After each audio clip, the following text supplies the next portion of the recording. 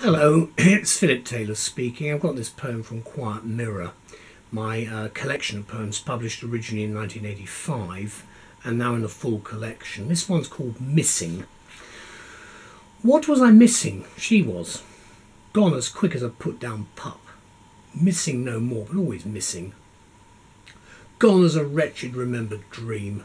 Missing that smell that was not there, and the touch and the sound in the dream. Losing is always perhaps a missing. In a sense, I suppose, an unexpected loss. No more than that, nevertheless. It cannot be yet. I still wanted you. Wrote that in London in December 1983. Thank you. Bye.